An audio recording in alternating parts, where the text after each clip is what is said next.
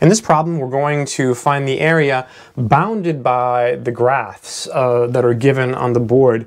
So let's go ahead and draw a picture of this region, and let's find the area. So here is the y-axis, and here is the x-axis. So y equals 0 is a horizontal line, so that's this line here.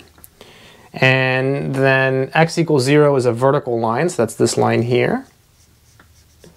X equals 4 is a vertical line, so it's over here. Let's just say it's here.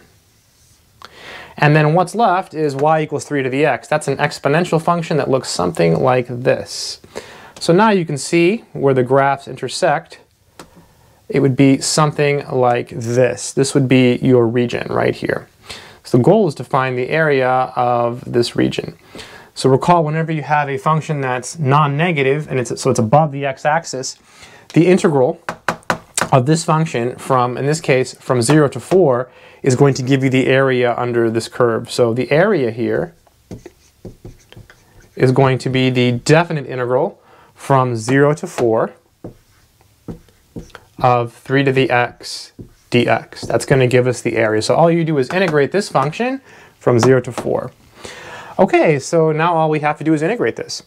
So recall, when you integrate 3 to the x, you just get 3 to the x, and then you divide by the natural log of 3. And so now all we have to do is draw a little line, and we put our 0 here, and we put our 4 here.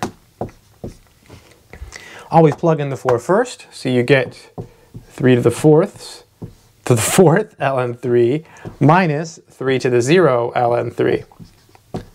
3 to the 4th is 81 because it's 3 squared times 3 squared, so it's 9 times 9. This is 81 natural log of 3 minus, and then 3 to the 0 is 1, so this is 1 over natural log of 3.